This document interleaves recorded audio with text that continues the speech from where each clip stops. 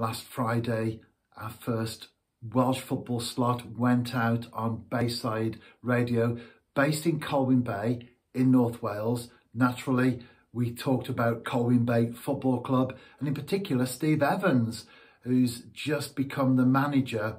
He was at the New Saints previously, so I've known Steve for a good number of years, and it was a great victory for him in his first game on the road at Llanidloes Town, 6-1. Again, we talked about that, and also the upcoming fixture this week as well. In addition, Welsh football, the New Saints, we talked about the Cymru North, the Cymru Premier. If you are a Welsh football fan, then make sure you tune in. It's about 3:15 every Friday afternoon, and we've just recorded the clips for this week's slot, and they'll be coming up next.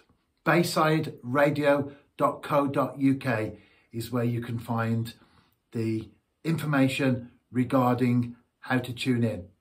As a Cymru app, which you can download, and it's excellent actually. You can keep up to date with all the games that are going on. And I was fishing at the time, Saturday afternoon. I got back from restored. Great start for Steve Evans, fantastic win for Colwyn Bay, and the fans will be buzzing as they look ahead to this week's game. They've lost 6 on the bounce. Colwyn Bay, on the other hand, have won 5 out of their last 6 games.